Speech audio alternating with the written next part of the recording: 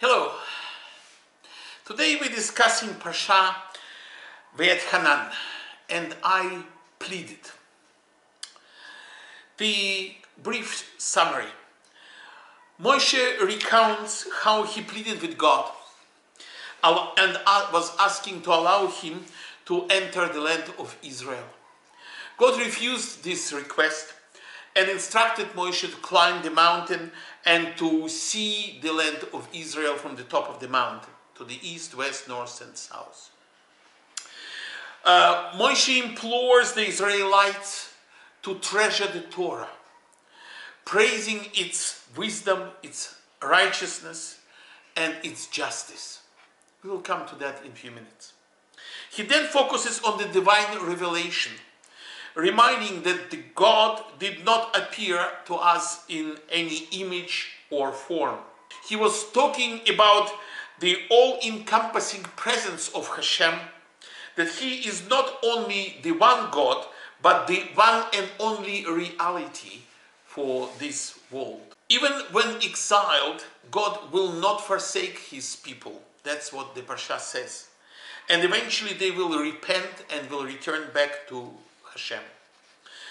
Moses designates 3 cities of refuge on the eastern side of the Jordan River.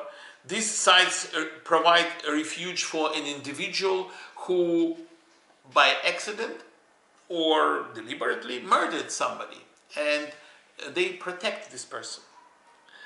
And Moshe repeats the 10 Commandments, reminding the Israelites that the Sinai covenant was not limited to those who were present in there physically, but to all future generations.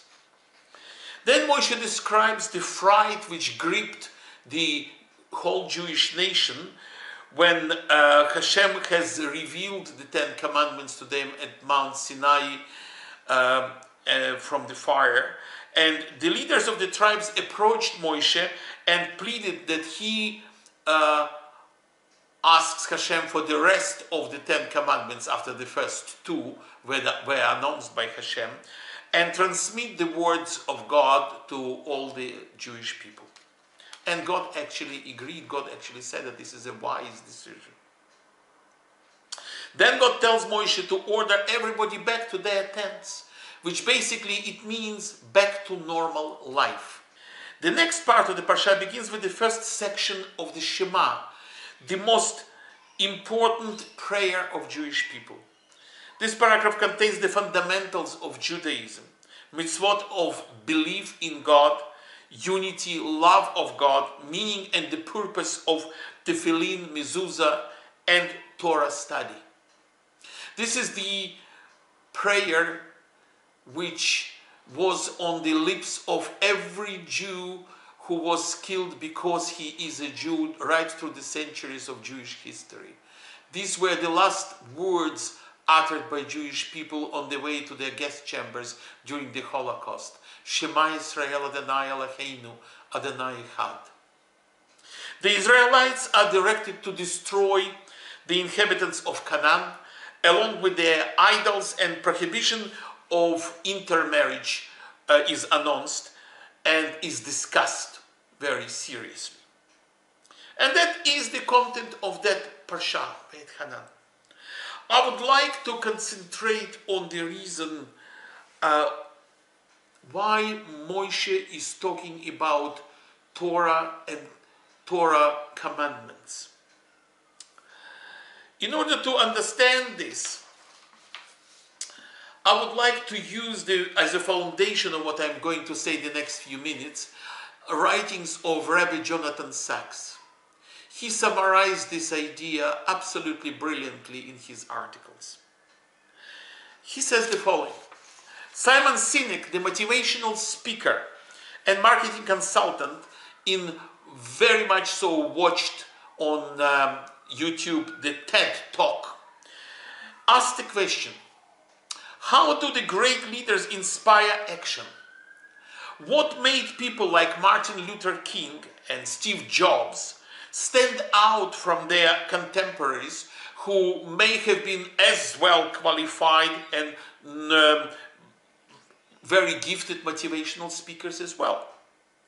And his answer is, most people talk about what? Some people talk about how.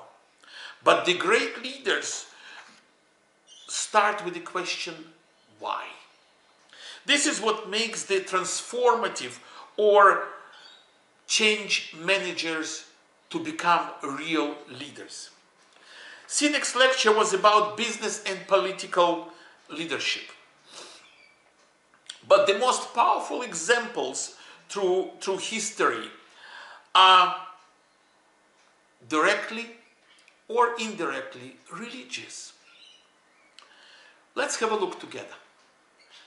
Abrahamic monotheism, different, is that it believes there is an answer to the question, why?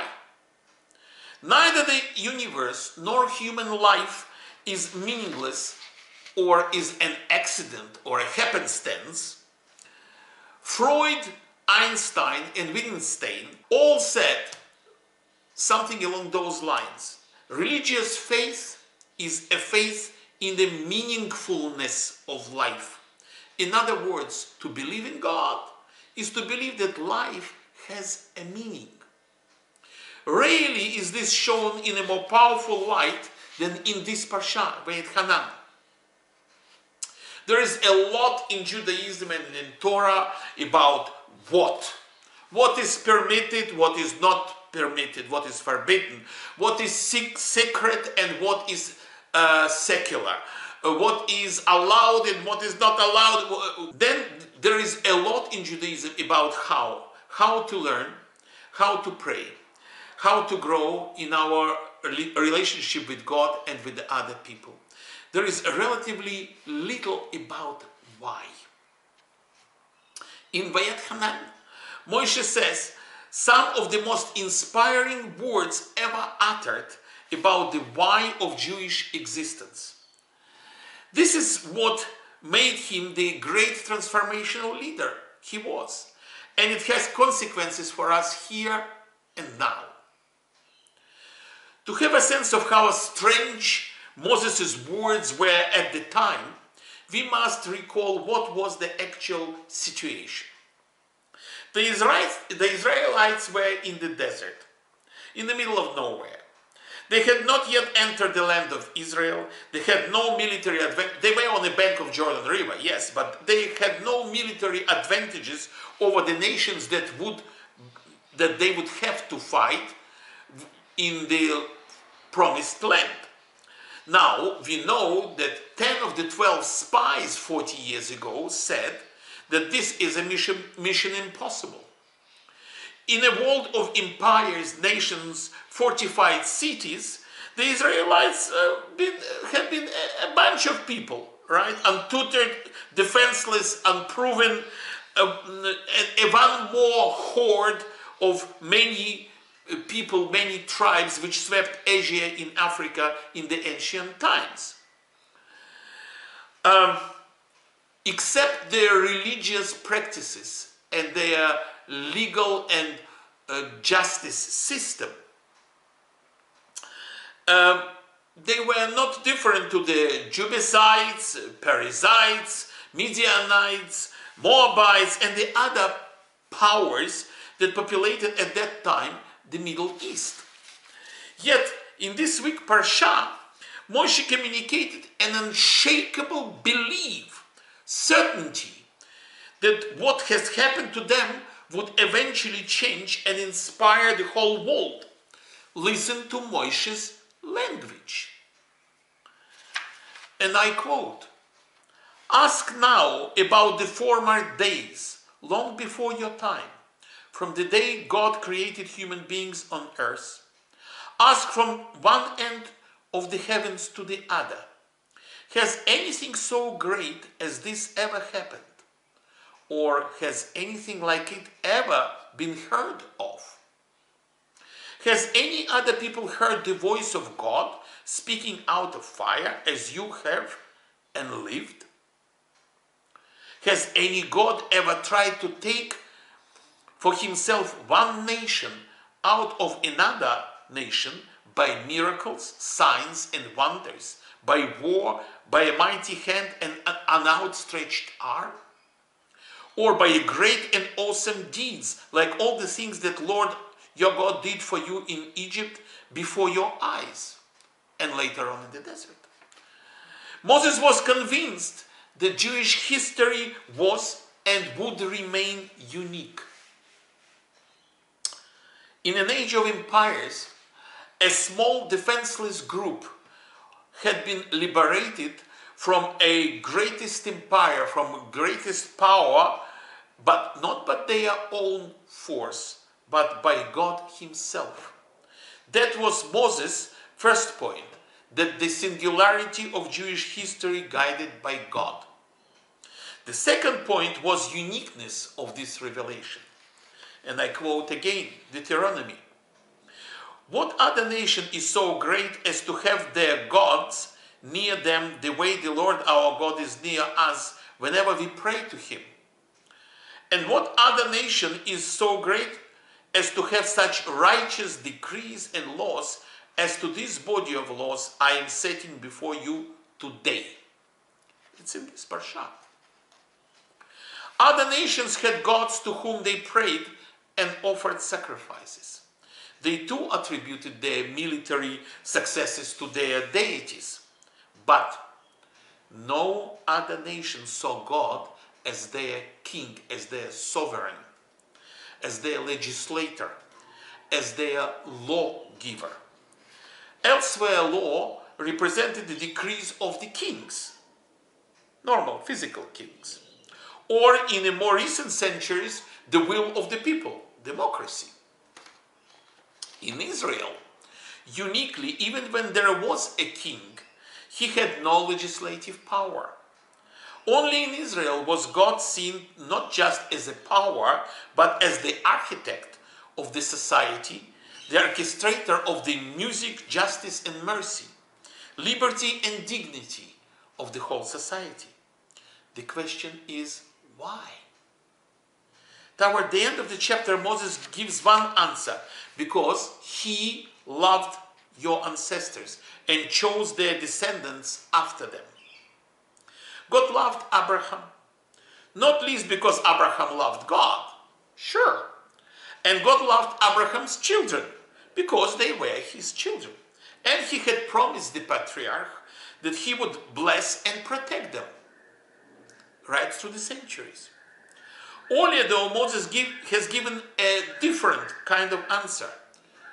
Not incompatible with this second, but it's a different answer. See, I have taught you decrees and laws as the Lord my God commanded me. Observe them carefully. For this is your wisdom and understanding in the eyes of the nations, who will hear about all these decrees and say, surely this great nation is a wise and understanding people. You will ask, why did Moses or God care whether or not other nations saw Israel's laws as a wise and understanding? Judaism was and is a love story between God and a particular group of people, often troublesome, often sometimes serene and sometimes frequently joyous, but close and intimate, even inward looking. What has the rest of the world to do with it? But the rest of the world does have something to do with it. Judaism was never meant for Jews alone, not for Jews only. God is the God of all humanity. In Genesis, he spoke to Adam, Eve, Cain, Noah, and made a covenant with all of them, with all of humankind, before he made one covenant with Abraham. In Egypt, whether it was in Potiphar's house or the prison or in the Pharaoh's palace, Joseph spoke all the time about the fact that whatever his achievements are not his achievements. It's Hashem who is doing the work for him. It's Hashem who is helping him. And perhaps the most astonishing astonishing thing was that he was just an agent of God. Later in the days of Moses, God said that he would perform signs and wonders so that the Egyptians will know that I am the Lord. This is in Exodus. He called Jeremiah to be a prophet to the nations. He sent Jonah to the Assyrians and Ninevians. He had Amos delivered oracles to the other nations before. He sent him to an oracle about Israel. The Isaiah, in his message, that a time will come when God will bless Israel's enemies. The Lord Almighty will bless them, saying, "Blessed be Egypt, my people, Assyria, my handiwork, and Israel, my inheritance." God is concerned with all humanity. Therefore, what we do as Jews makes a difference to humanity. Not just as a mystical sense, but as an example of what it means to love and to be loved by God. Other nations would look at Jews and sense that some larger power was at work in their history. And that's true. The number of Jews in the world is smaller than the statistical error in calculation of a Chinese census, 0.2%. Yet we remain bigger than our numbers. And whenever